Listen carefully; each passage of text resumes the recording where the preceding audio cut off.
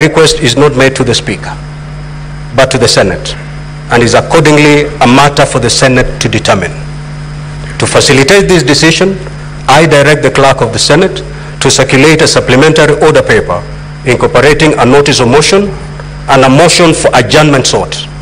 This being a procedural matter, the motion, if carried, will result in the Speaker gazetting Saturday, the 19th of October 2024 as a sitting day to conclude the hearing and determination of this matter, this being the last day allowed by the Constitution of Kenya for these proceedings to conclude. Needless to say, if the motion is not carried, the decision of the Senate will be that this hearing continues to conclusion in the manner provided for under Rule 12. In such event, the hearing will continue as set out in the program, with the parties moving to make their closing statements.